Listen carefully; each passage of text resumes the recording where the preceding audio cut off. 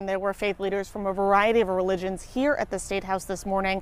It was a solemn morning as they honored the victims of last year's Lewiston shootings. They read the names of all 18 of the victims who lost their lives, as well as the names of those who were injured. And they even mentioned Robert Card by name, saying a prayer for his family. The sentiment of the vigil, though, was strong. We will move forward and we are not afraid.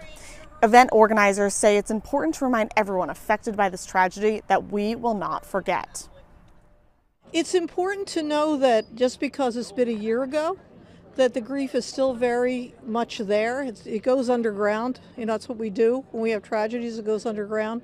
But it's also important to remember that this happened, because if we don't remember together, then we kind of get numb to it.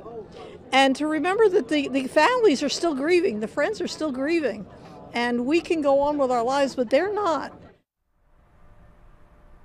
There were a handful of state lawmakers that were in attendance for this morning's vigil. Governor Mills is not available to attend, but her team provided a statement and support for the vigil. Live in Augusta, I'm Jackie Mundry for Maine's Total Coverage.